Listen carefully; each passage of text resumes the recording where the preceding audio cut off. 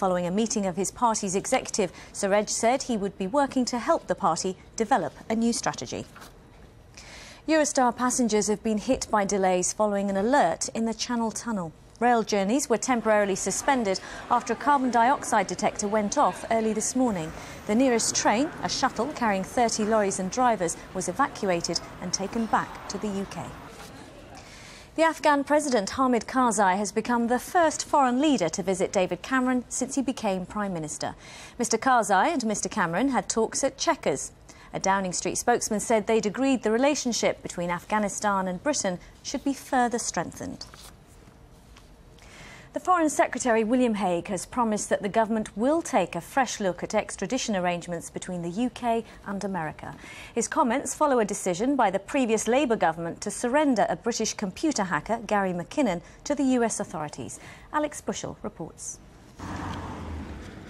Gary McKinnon stands accused of hacking into the Pentagon's computer systems, of posing a threat to US national security.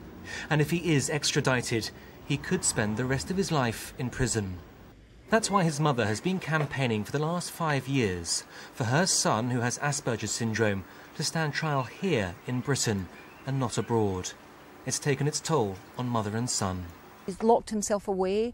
He's in a terrible state. He was suicidal. We used to extradite people for murder and the like, for serious crimes. But to take someone for computer misuse, which is a 5-year maximum sentence here, and threatens 60 years, is totally out of proportion. And Nick Clegg and David Cameron agree, lending their voices in support. But that was when they were in opposition. What about now? They're sharing power. They couldn't possibly renege on it. They're a new government. They have to show that they will keep their promises, not renege on them as soon as they're in power. That would look so bad.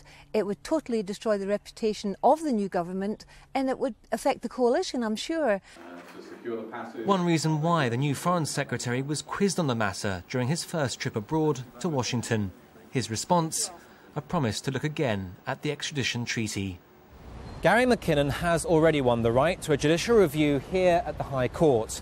A judge will now decide whether the previous Home Secretary's decision to send him to the United States for trial would breach his human rights. But his mother says that's no longer necessary. She's calling on the new government to honour its promises and intervene now. Alex Bushill, BBC News. Now, with all the day's sports news, here's Celina Hinchcliffe. Hi, Celina. Thanks, Riz. Hello there. Chelsea won the FA Cup this afternoon and completed the first double in the club's history. Carlo Ancelotti's side beat Portsmouth 1-0, but that only tells half the story. Both sides failed to score from the penalty spot, and Chelsea had a hatful of chances in the first half. Our sports correspondent Dan Rowan reports from Wembley. Come on, Pompey!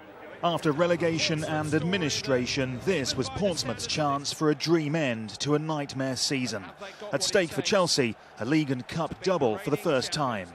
The underdogs began brightly, Piquillon denied acrobatically by Cech. Portsmouth's brave cup run in adversity has defied belief at times, and their goals seem to enjoy a charmed life. Astonishingly, the woodwork coming to their rescue no fewer than 5 times in perhaps as one-sided a first half as Wembley has seen.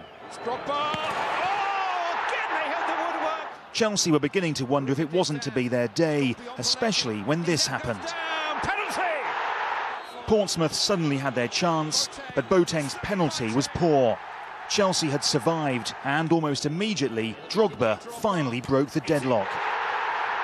The champions squandered a golden opportunity to seal it, Lampard the latest to miss from the spot, but 1-0 it stayed, and Chelsea had won. Portsmouth's season to forget had ended in yet more despair, but double delight for Chelsea, whose grip on English football tightens. With the quality we possessed, that we was always going to get a goal, I felt. You know, we was a little bit unlucky in the wood about 5 or 6 times, and unfortunately, you know, J-Man made a great save from Didier's free kick in the first half. But you know, it was important that half-time the manager said just keep plugging away and keep going. Portsmouth must now brace themselves for life in the Championship and an uncertain future. Chelsea, meanwhile, have their place in history. Dan Rowan, BBC News, at Wembley. Dundee United are celebrating victory in the Scottish Cup final. They beat First Division Ross County 3-0 at Hampden Park.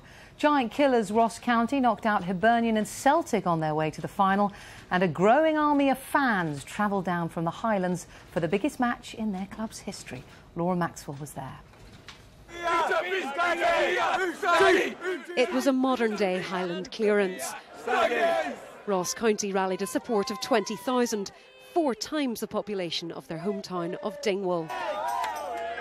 Dundee United's fans, starved of cup success for 16 years, just as eager for the silverware. And the Hampden crowd didn't have to wait long for the action. County's Gary Miller earning a yellow card for this tackle. United, though, headed it over the bar. Good Willie now for Swanson. Dundee United's Danny Swanson got the best chance of the first half, but it was seen off with more good defending from the First Division side. They couldn't stop United this time, though. A bungled clearance allowed David Goodwillie to put United 1 ahead.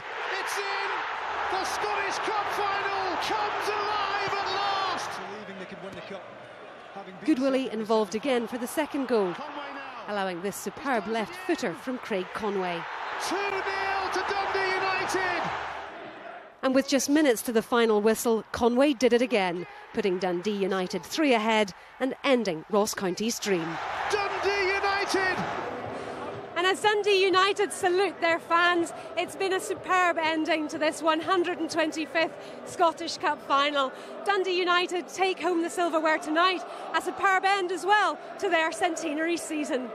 Laura Maxwell, BBC News, Hampden.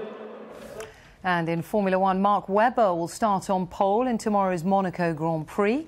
He beat Renault's Robert Kubica and his Red Bull teammate Sebastian Vettel. McLaren's Lewis Hamilton will start 5th and the defending champion Jenson Button 8th on the grid. And that's all the sport, Riz. Celina, thanks very much. You can see more on all of the stories on the BBC News channel. For now, though, from me and everyone here, a very good night to you.